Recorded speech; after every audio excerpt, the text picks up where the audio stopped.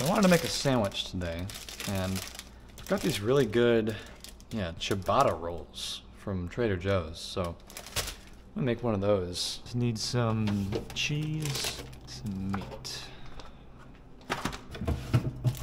and maybe a bit of lettuce. And you know what? I was thinking butter, but I'm gonna go with mustard today on the sandwich. All right, let's just get a cutting board. So one thing I've paid attention more with bread is the ingredients, right?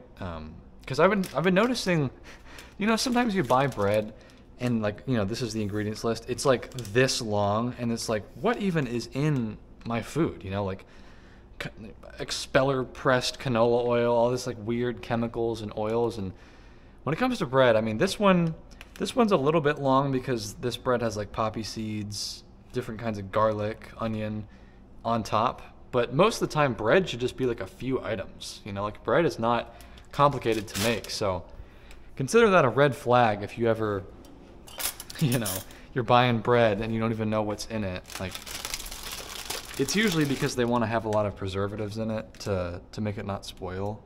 That is definitely convenient, but at the cost of your health, I don't know if that's worth it, man. All right, so we'll just, put a little mustard on there.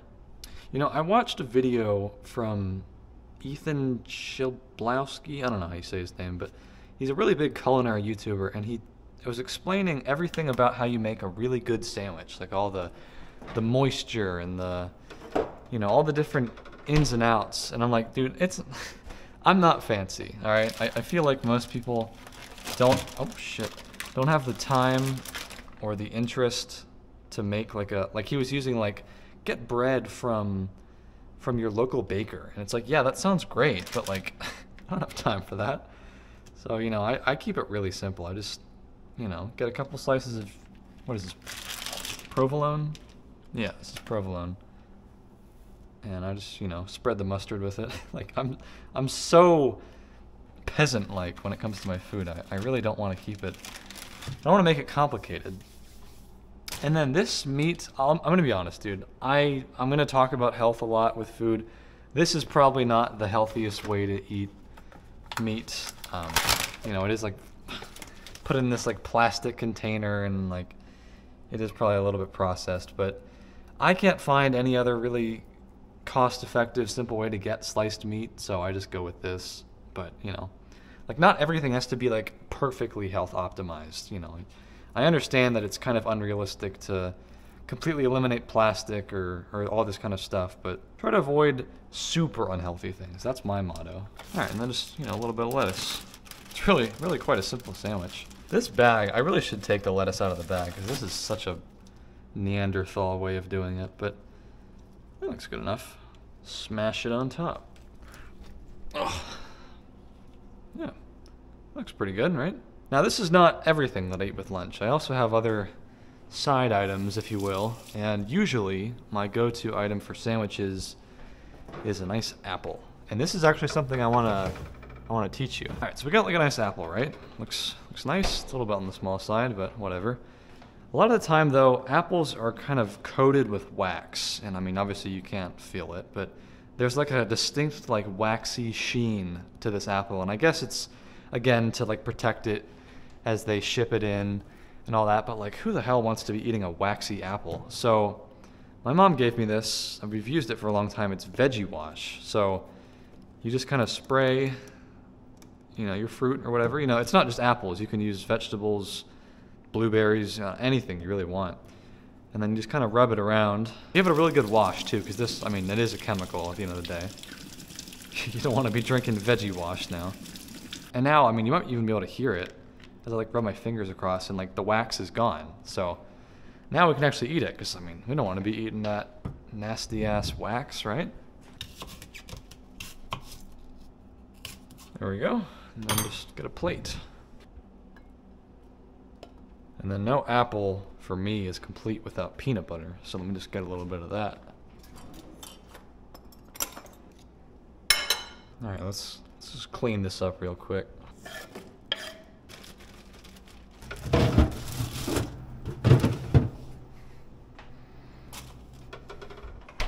There you have it. Nice simple lunch, huh?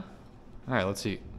One point that I wanted to emphasize again was when I mentioned that, the meat that I'm eating might not be like the most perfectly packaged. It might have like, the plastics in there and it's not like 100% healthy. I don't want anyone to look at health conscious content and maybe things that I'll say and be like, gotta go for it 100%. If you screw up at all, then you're not doing it right, basically. And one thing I thought about just now was we use this reverse osmosis water filter because, tap water's it's pretty shitty.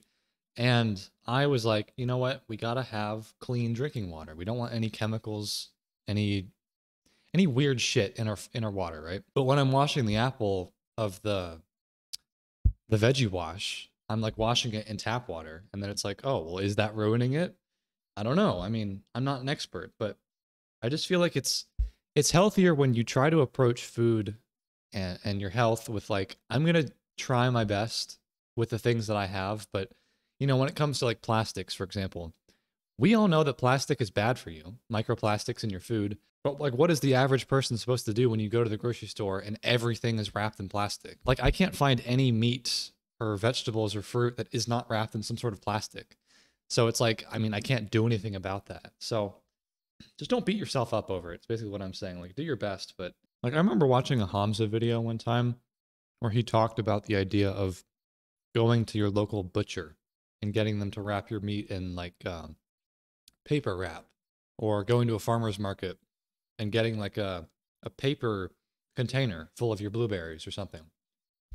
It's like, yeah, it's nice, but I mean, I think it goes without saying that most people do not have either the resources, the money, or the proximity to locations like that. And I mean, I'm sure if I tried really hard and looked for a local farmer's market in my area, I could maybe find stuff that's in like a paper container, but I feel like you need to choose your battles wisely of like what's worth your time, because I mean, plastic is probably pretty bad for you, but it's like no amount of choosing paper containers over plastic containers will make the fact that you don't exercise any less of a problem, right? Like I hate it when people look at health as like this, like everything is in equal proportions, where like, I mean, you could eat the most plastic free, BPA free diet you could imagine, but if you don't exercise at all, then like, you know what I'm saying? Like, I don't want anyone to think that there's like a magic pill solution and that if you do this thing, but you neglect this other thing, then your health is going to be fine. No, it's a holistic thing where there's many different things and not everything is worth the same amount of time. And like the most actionable thing that most people probably could do for their health out of anything, like, plastic versus paper, is just go to the gym, or not even the gym, but like go for some walks, go outside, do something for your physical fitness, because that's what everything comes back to eventually. If you don't keep your body fit, or if you like if you just sit inside all day, or if you don't lift weights, your muscle literally atrophies over time if you don't use it. Like, it's a literal use it or lose it kind of thing. And I mean, yeah, it would be great if everyone started eating healthy and buying $12 blueberries from Whole Foods. That's nice, but let's focus on the fundamental things that are probably going to have a much bigger impact on your health. That's my point. All right, that was good. I mean, little scraps left, but it's probably fine. I bought some stuff for chili this week, like some beef and beans and salsa. So might make a video about that soon. And I know a lot of people were asking about the banana bread recipe. It's just something we found online. So when we run out of that, we still have to eat the rest of it that we cooked. Then we might make another banana bread video. But anyways, I'll catch you later.